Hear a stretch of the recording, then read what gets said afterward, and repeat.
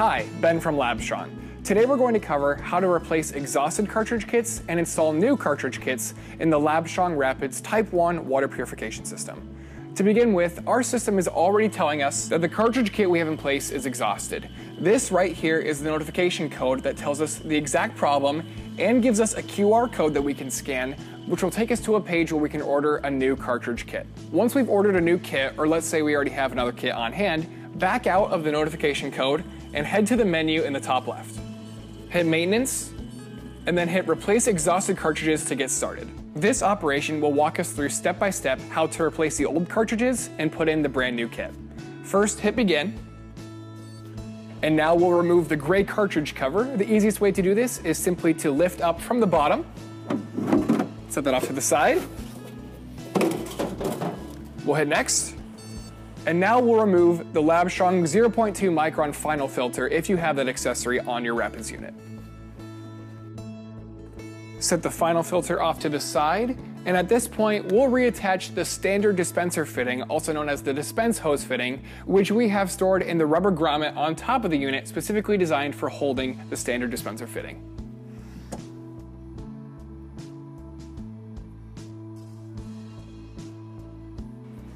Now we'll hit Next, and at this point, if your Rapids isn't located directly over a sink or a trough, you'll want to connect a dispense hose to the standard dispenser fitting to direct that water into a drain or sink or trough. Hit Next, and now we can begin purging the excess water from the cartridges before we remove them. Once that 5-minute purge cycle is complete, we'll hit Next. Now we'll use the fitting removal tool, which you can conveniently store on the cartridge strap right here, in order to remove those fittings from the cartridges. Remember that the Velcro side of the tool should be facing away from the cartridges, so Velcro up when you go up here, Velcro down on the bottom, in order to give you the best leverage to remove those fittings.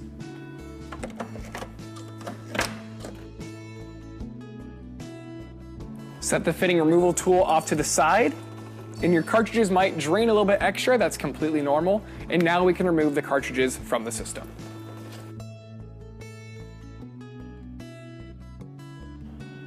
At this point, the Rapids will ask you if you'd like to perform the cleaning procedure before moving forward.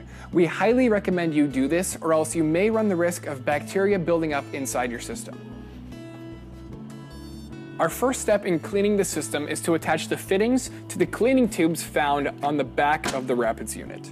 Whenever you're attaching fittings, whether it's to the cleaning tubes or the cartridges, it's important to remember to push past the first resistance that you feel in order to fully lock the fitting into place so it doesn't leak. For instance, up here, I attach it, I feel a little bit of resistance, and then I snap it into place, and now it's fully locked in. Make sure those fittings are locked in nice and tight, and once we're good on that end, we can hit Next. Now comes the easiest step in the whole process, which is to open the dispense valve, and to do that, we'll hit Open Dispense Valve. Our next step is to inject the CMX25LS cleaning syringe and solution into the lure lock port. I'll demonstrate that in just a moment, but the Rapids also has a very handy demonstration right here on the screen for your convenience. The cleaning syringe and solution is an accessory that we highly recommend you purchase whenever you buy a new cartridge kit in order to be able to fully clean the system. A quick note, while we're working with the solution, we need to have protective gloves on and safety glasses.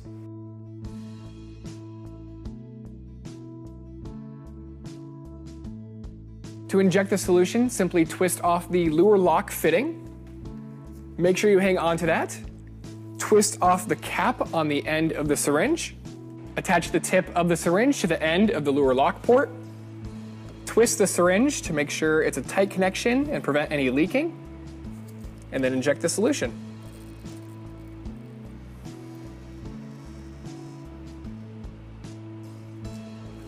Untwist the syringe. Set that off to the side. Reattach our lure lock fitting. And now we can take off our gloves and our safety glasses. We'll hit Next. And now we can run the cleaning cycle.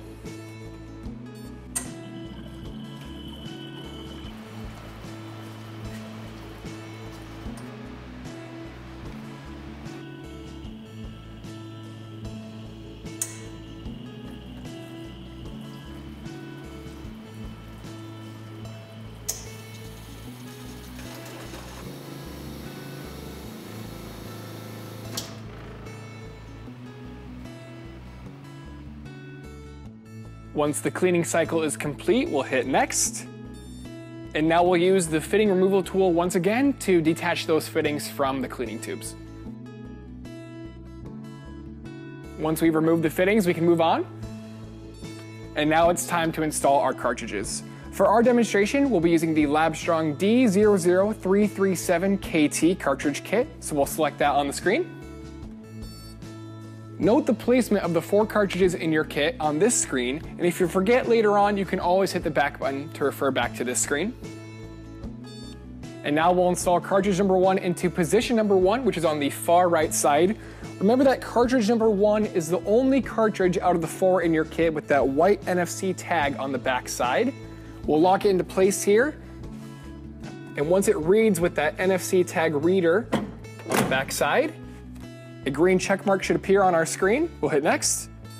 And now we'll attach our fittings. Once again, make sure to push past that first resistance until you hear a snap into place on both the top and the bottom. We'll hit next. And now we'll install our remaining 3 cartridges, making sure that the fittings are locked into place on each of those as well.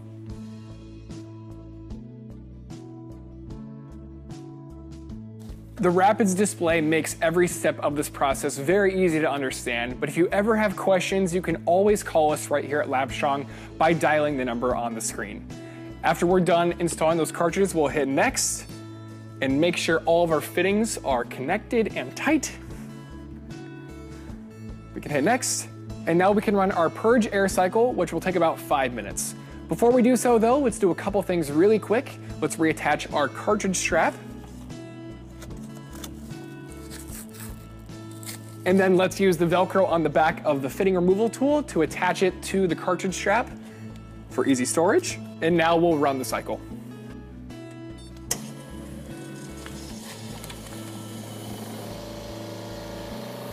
Once the purge air cycle is complete, we can hit next.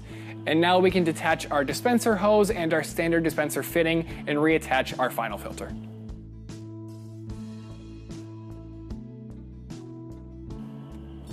The final step in the process is simply to replace our cartridge cover. But before we do so, we highly recommend checking for leaks within the system. To do this, we'll hit next, then done. Then turn the system to on mode, and all we'll do here is dispense water for about 20 to 30 seconds. These leaks would simply be the result of any of our fittings not being properly attached. If there are leaks, as we're dispensing, we'll notice water dripping from any of the fittings on the bottom of the cartridges, or little pools of water forming towards the fittings on top of the cartridges.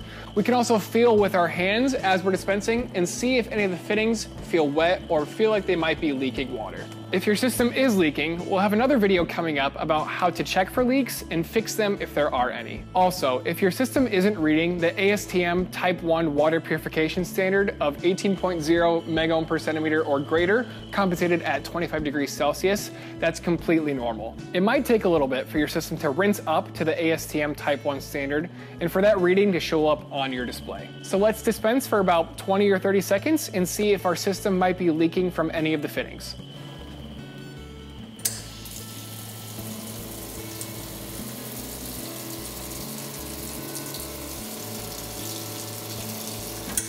Once we're confident that there are no leaks, we are good to go and we can replace our cartridge cover.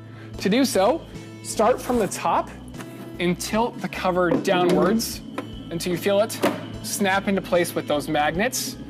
And our final step is to celebrate because we have just completed the entire process.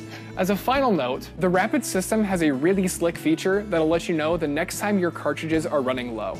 Every time you replace a cartridge kit, the system will automatically make a note of how many liters of water that kit dispensed before it was replaced.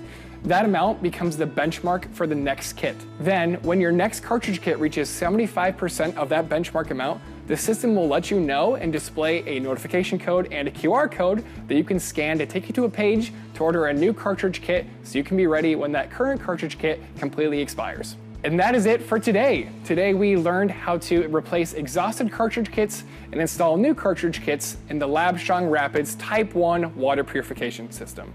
Thank you so much for watching. At LabStrong, we're committed to making your lab life easier. For additional content, subscribe to our YouTube channel.